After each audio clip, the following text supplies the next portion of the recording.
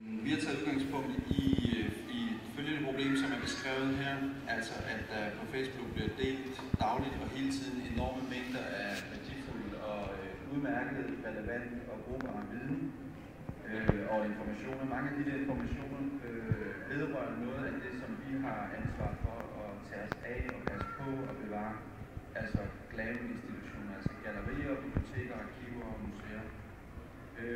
Og mange af de informationer forsvinder. Facebook er ikke en platform, der egner sig til at holde styr på de mængder af informationer og det billede for eksempel, der bliver delt der.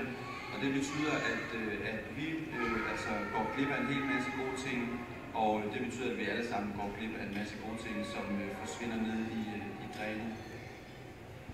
Så det har vi fundet på projektet, som vi lidt corny har kaldt GLAM-book.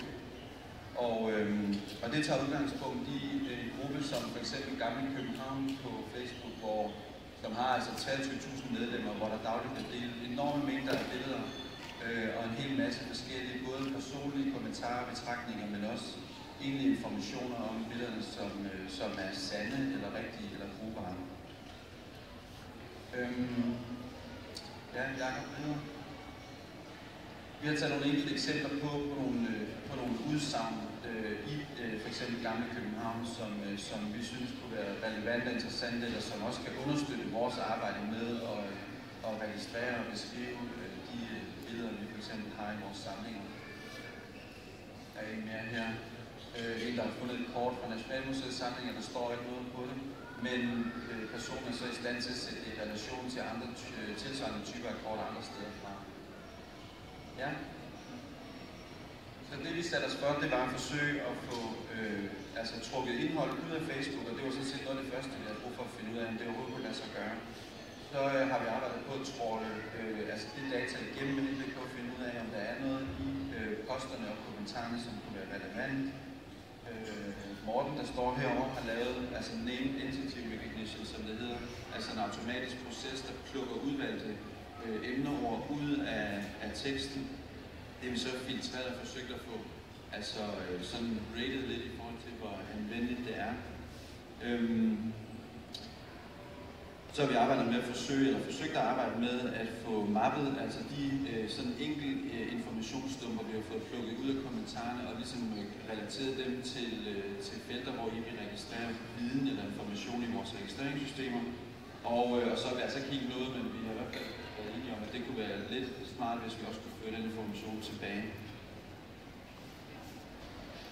Og de her user stories vil jeg ikke så gøre så meget ud af, andet end at sige, at brugerne af applikationen ser vi som en arkiv- eller museums- eller biblioteksmedarbejder, altså en person, der arbejder professionelt med at registrere og kontekstualisere genstande, som vi bevarer og tager os af. Og applikationen er et værktøj, der understøtter og effektiviserer, kan man sige, den proces med udgangspunkt i al den viden, der lever i det her tilfælde på Facebook for eksempel. Og det tekniske setup, det er vi ikke helt aftalt, men er der ikke nogen af jer, der har lyst til? Er det? Vi kan ligesom se, at der var nogle udfordringer med, eller nogle steps, vi skulle igennem for at få data ud, og på en eller anden måde gjorde det brugbart.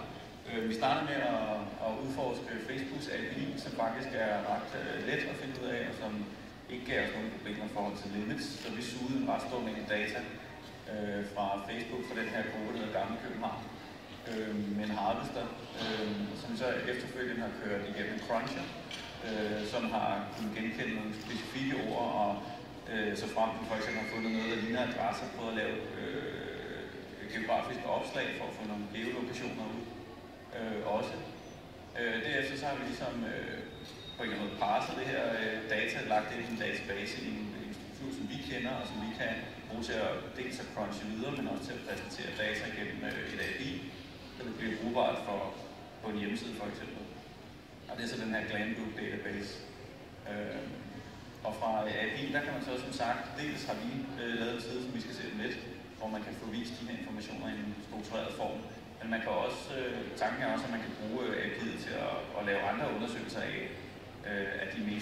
af de strukturerede metadata, som vi har høstet, for eksempel hvilke lokationer er oftest omtalt hvilke emneord er oftest omtalt, eller den slags. Ja. Det var lidt om datastruktur.